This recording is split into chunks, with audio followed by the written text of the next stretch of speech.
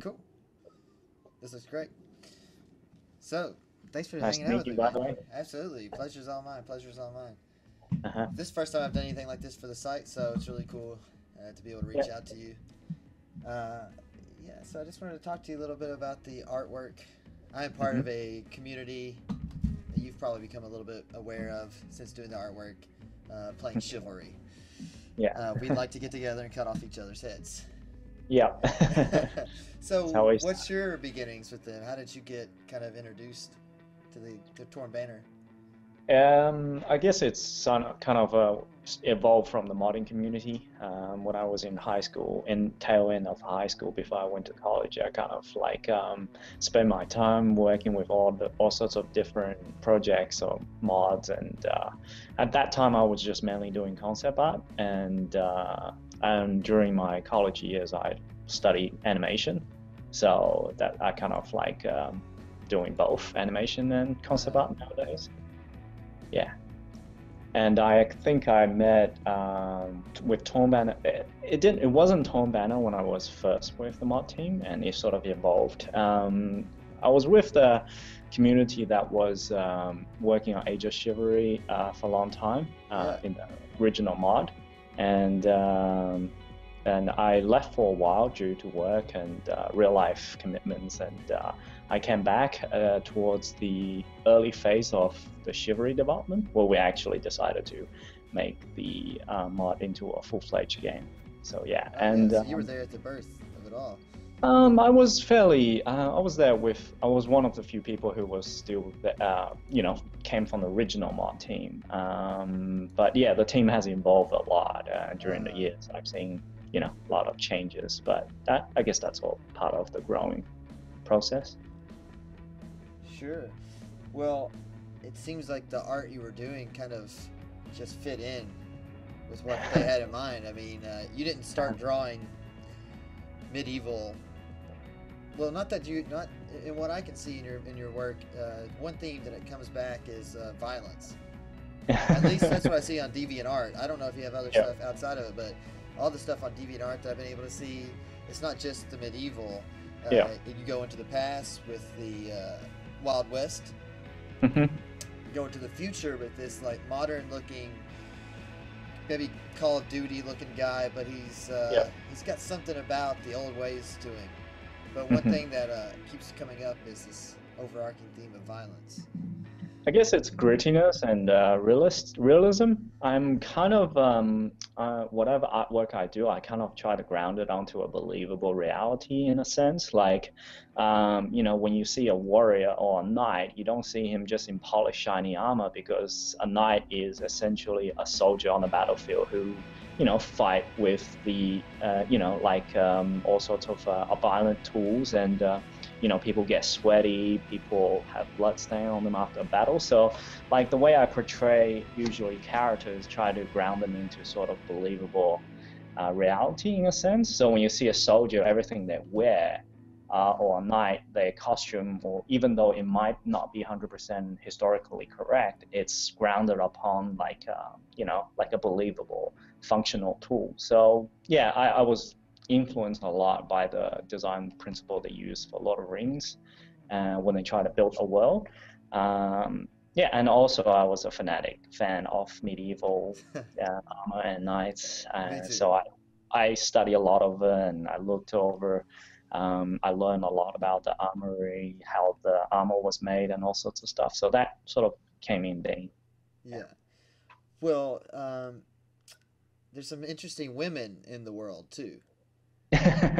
So Yeah, yeah. sometimes when I was scanning through there, again, this is just on the DeviantArt. So if that's not a full representation of your work, sorry if I'm making assumptions, but the women usually find themselves in more passive situations. Like there's one called Eye of the Storm.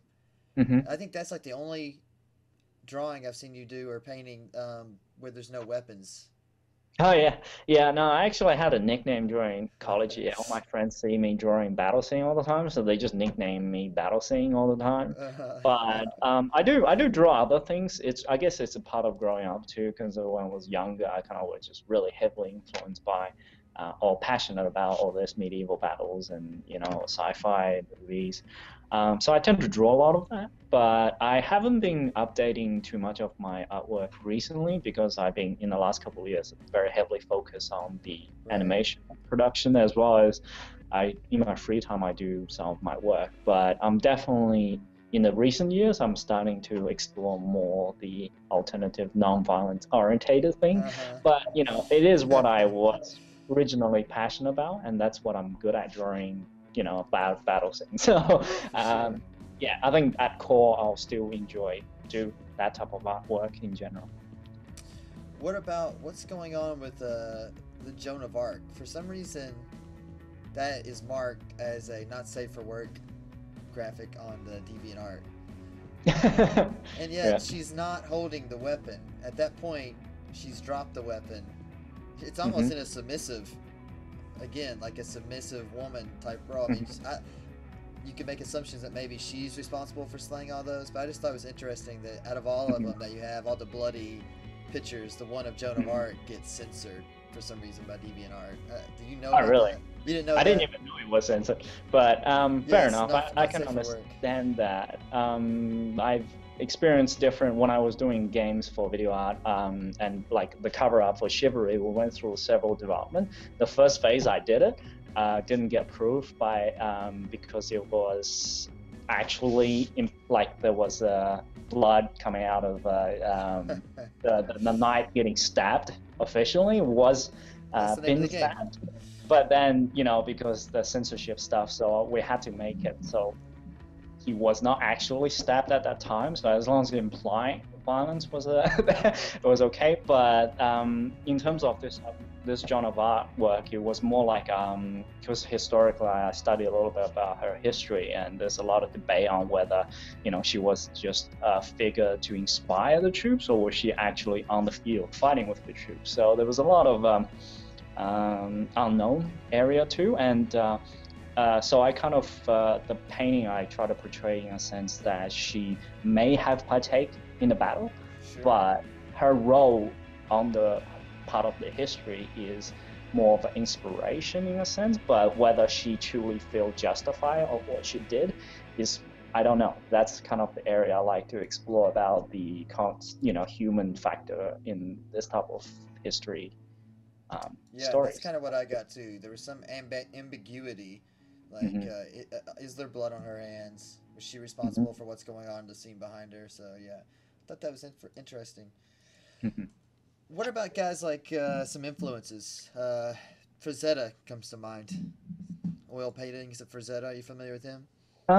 Yeah. I'm starting to grow a little bit towards that area. Originally, I was heavily influenced by, fantasy, traditional fantasy art, like Dungeons and Dragons type of stuff. But then, I started to drawn away from completely realistic, or also, there's basically when I looked at a lot of video game influence art, there's some very World of Warcraft style and Diablo style, very fantasy, very exaggerated.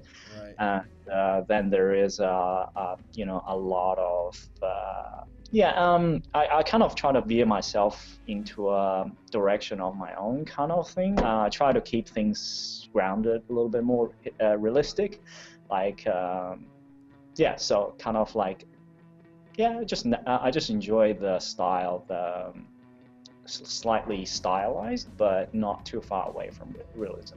Yeah. You had mentioned Diablo.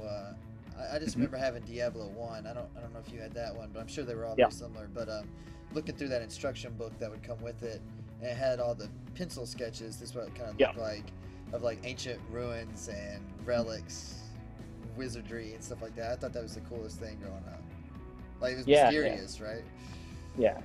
No, I enjoy Diablo 1's art style a lot, but I think they evolve a lot during the years as well. Especially the latest one is a lot more stylized, cartoon style too. So we talked a little bit about how your artwork has went through different decades and generations of warfare. Hmm. Do you have any opinion on maybe which generation is the most violent, the most bloody? Uh, I'm looking right now at this armored future. It kind of looks like a guy that could be in the future. And now I'm Uh-huh. looking at the mech. That looks like it can get pretty crazy in the future. But Hmm. you take somebody like Genghis Khan. I think there's a different level of violence being applied in different era. I don't think you can really say the modern era is less violent because the weapons we make is much more destructive. It's just less personal because it's not usually like the person, like for a soldier, it's more pushing the trigger a lot of time rather than in medieval era.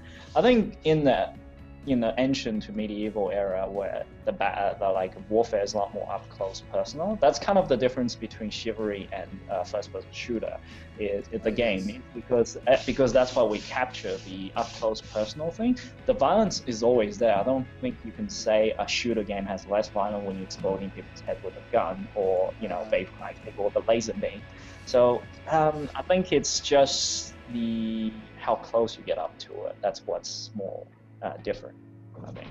And also there's a lot of actual brutality because the way people treat with each other is less, regulated compared to nowadays. They didn't have like the Geneva War regulations and stuff like that. People didn't abide by the same rules, and the life was a lot more violent in those days. So no doubt, it's hard to say.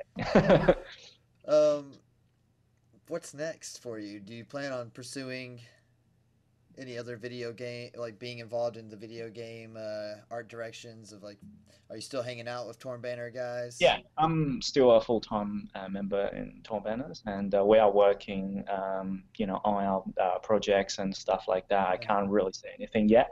Sure, the unannounced Unreal 4 project. Yeah, as far as everyone knows. And you're sure you can't say anything about that? No, not this Not point, even that. Sure you're doing the concept art though for that. Yeah, well, we're working as a team, as always. So that leads me to believe there will be violence. As far as I say, it's a very integral part of our design culture, I guess, in the game. Like we all enjoy chivalry style of humor and violence combined. The humor is a huge part in it. Well, again, my name is Sleepy. That's my call sign here. I do a website called LearnChivalry.com, and we're talking to Richard Yang, the concept artist at Torn Banner, responsible for so much of the iconic characters that we've come to know and love. I'm seeing people make little Lego toys of the Chivalry guys. A lot of comic strips have popped up, and I was looking at we really love that. I was looking at your DeviantArt page, and it's just like when people contact you and it's like, hey, can I use your picture as my avatar on this forum? It's like, wow, that's kind of, I'm sure you were once that guy, putting avatars on your, forum. So, if you want to give out any plugs to your website or anything like that, I'd be happy to take them now.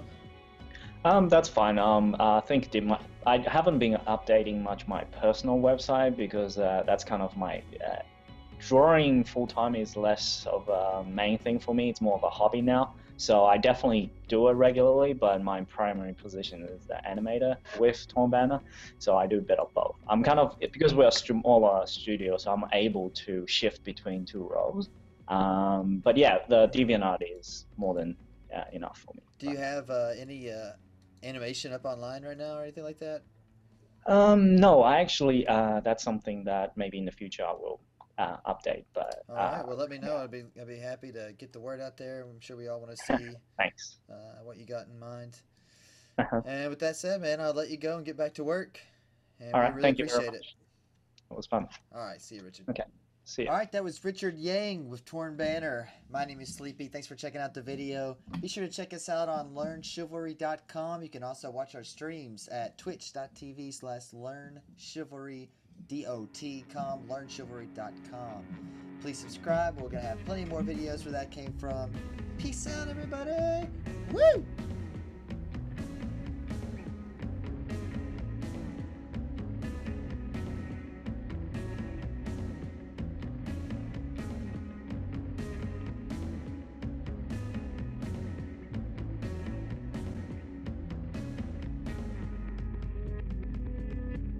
Absolutely not.